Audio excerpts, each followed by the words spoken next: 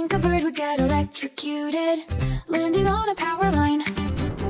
But if it touches just one wire, nothing happens.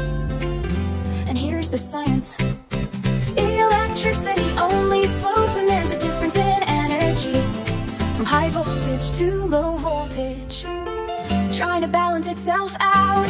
A single power line is the same voltage all along its length. So when a bird stands on one wire, there's no voltage difference across its body. No difference means no current.